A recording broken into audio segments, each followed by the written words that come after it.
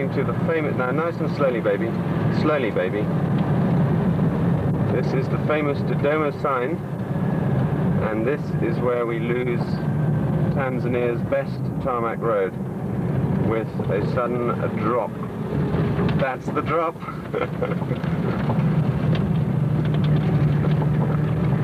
And I guess we should be saying welcome to Dodoma. We'll start filming. We've got a little dirt track along here to take for a while. That's the little petrol tanker, and we'll miss him. I'll come back to you as soon as we reach the metropolis. We're still on the little way to the metropolis. As you can see up there, that is Dodoma's communication satellite systems. This, still on the way to metropolis, is one of the construction lorries.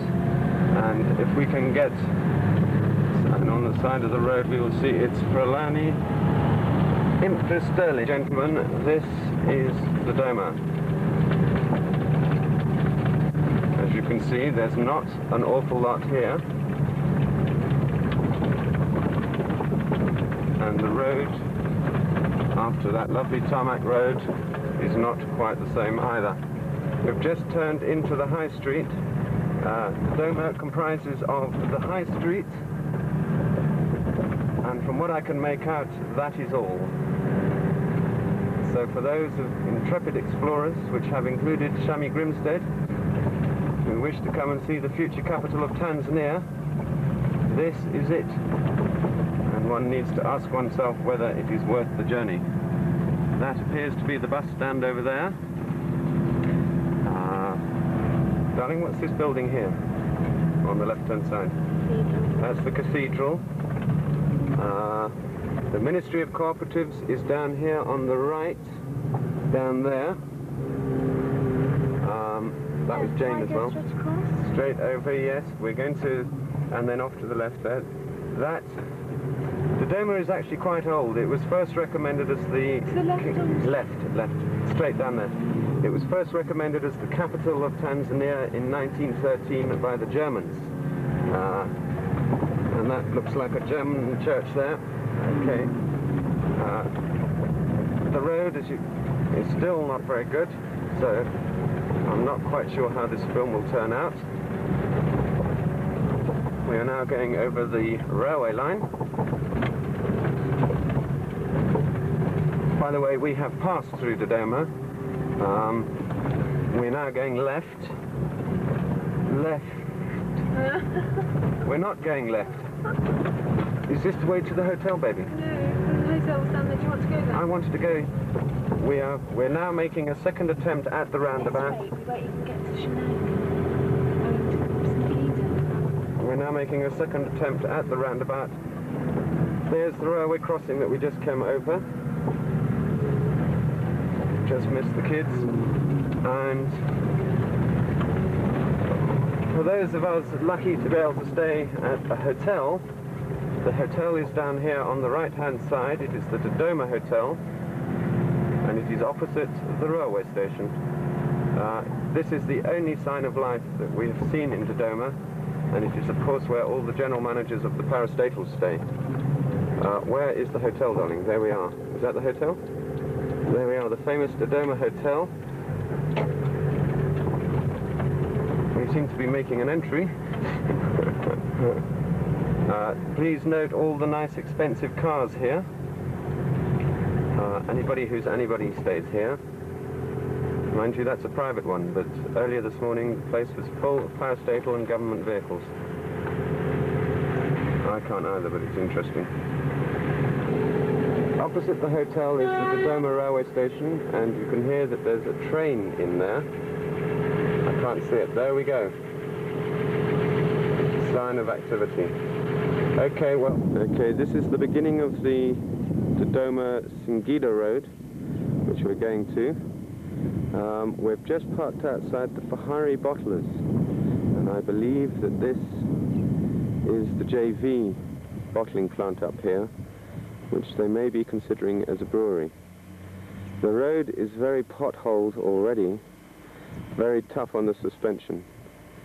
Lots and lots of deep bumps in it.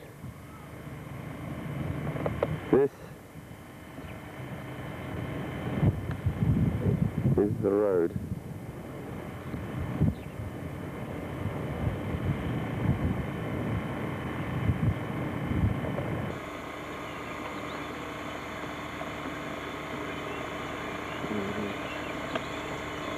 So I start by shaking your hand. Say, hello, how are you? Fine, and how do you do? You're trucking from where? From Dar es I'm Salaam trucking from Dar es Salaam to Kigali? to Kigali. Yeah.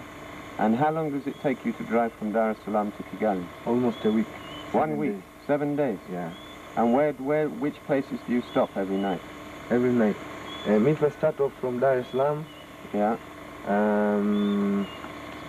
I sleep at Dodoma Dodoma? on the morning time early, Yeah. around 6 o'clock. Yeah. Then I move. You move. Yeah.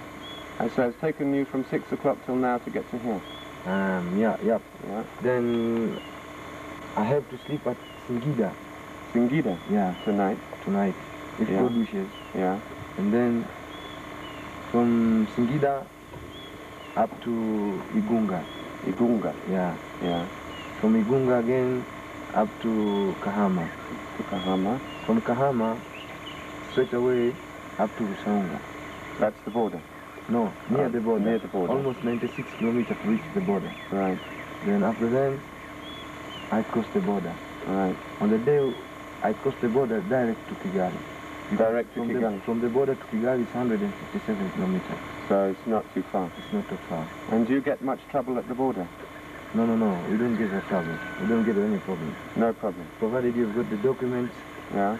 and if you are carrying containers are sealed, Yeah. there's no any problem. And so how many documents do you have?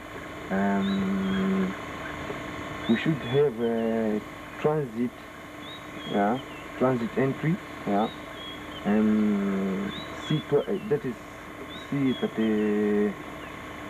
C36, I think. Right. And then you have to get a C12, which Yeah. shows that the goods are exported from out of the country, Right. transit Tanzania Transit. to Kigali. Yeah. And then you have to get of the goods. Right. Then And then go- you cross. yeah. And how many trucks has Jetta Enterprises? Jetta Enterprises have got 50 trucks. 50 trucks. Yeah. And how many trucks go to Kigali? We usually go to Kigali according to According to orders. orders. Right. And we don't go to Kigali only. We go so many countries. So many countries. We used to go also to Malawi. Yeah. We go to Zambia, Zaire. Zaire. Yeah. Burundi. Burundi also. Bujumbura. Bujumbura, yeah. Do you go through Kigali or? No. We just cross here the shortcut because Cross here. people they're afraid of the road, but Yeah. we are not much worried because we know that the trucks they are very powerful. Now this is a Mercedes. This is Mercedes-Benz 2624. 2624. Yeah. So this is tough. This is tough, yeah. And what other lorries do you see going to Kigali? What makes? There are so many types of the trucks. There are Scania, Yeah. Benz, Benz. Leyland? no. Actually, there's no any Leyland going here. No Leyland. No Leyland. What do you think of Scania? Scania is more powerful and better truck. Than Mercedes? Yeah, What, the 113? yeah, 113, because it's going very fast.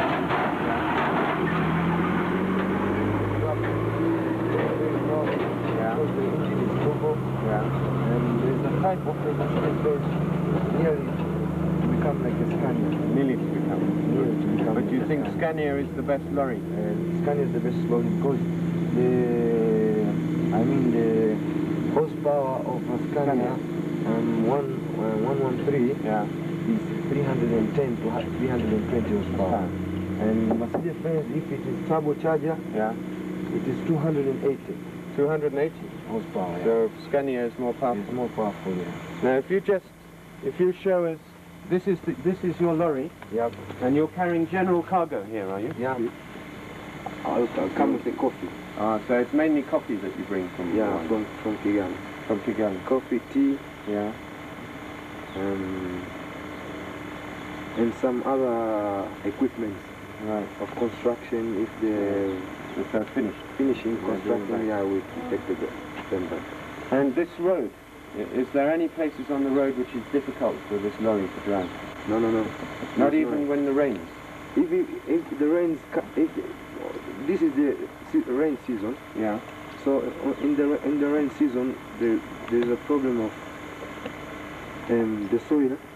Soil. Getting a battery flash. Gets wet. Okay. Become too much wet. Right. So if the truck doesn't have two diffs, Yeah. so it's a problem to. So it must have the Climb, two diffs yeah. for climbing. Yeah, for climbing. Okay. Well, thank you very much. Yeah. Okay. Thank you. And What's your name? My name is Roy. Roy. Yeah. My name is Mohammed. Mohammed. Yeah. Well, Mohammed, you've been very helpful. Okay. And if this video comes out, Yeah. we can contact you. Okay. And Thank you we'll very show much. you a copy. Okay. Thank you very much. Thank you very much, Mohammed. Thank you very much. Okay. Bye-bye. My name is Mohammed Omar. Mohammed Omar. Yeah. Okay. Okay. You press the button again, babe. Right, we are a little further down from the interview. We can see the open plains, the type of landscape. It is very flat with mountains in the distance. We think there is a marsh. And here is the road ahead. This is very typical of most of the road that we have travelled so far.